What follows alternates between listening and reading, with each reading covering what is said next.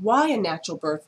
I tell women that natural birth is not just a romantic notion. No.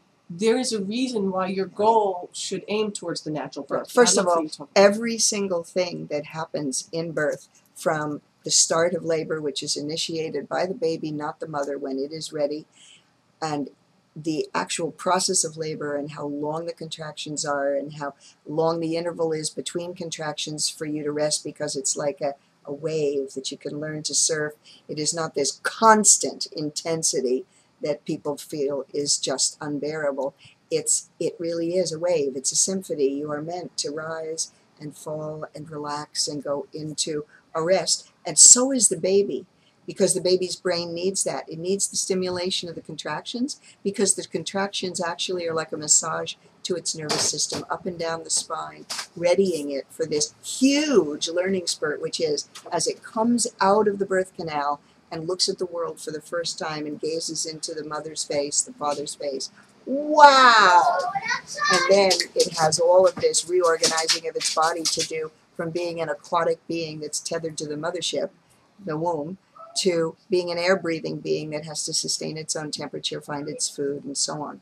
There's everything that happens in birth happens for a reason, because the biological process, or if you call it the God-given process, they're the same, is refined, and it's refined for perfection. Even the fact that the baby faces downward toward the woman's rectum as it comes out, that is so that the baby's nose and mouth will be exposed to the bacteria from the woman's gut, which is what it needs to have in order to live in her environment and not get sick.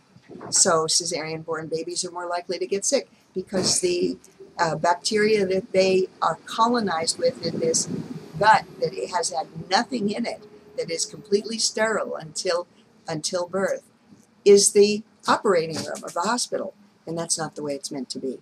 So everything that happens in birth happens for a reason, and all of the hormones that the woman's own body creates are like a pharmacy, really, designed to soothe her in labor, to calm her when things are too intense, to cause her to fall in love with the baby, to keep the contractions effective.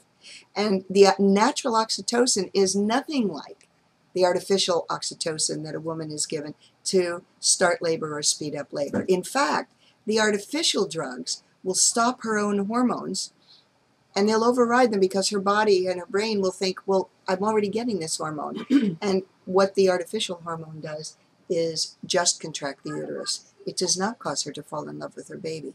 And there is a difference between love and bonding. And all of this is this mystery and magic that is secret, that most women don't talk about because they don't experience it. Birth is meant to be a completely natural, normal, healthy process.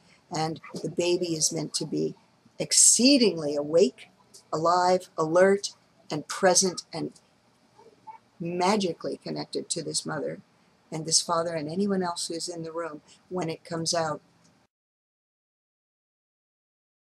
Of course, we come from a country that believes that everything is about products, not process. So you can buy a good birth, wrong. You can,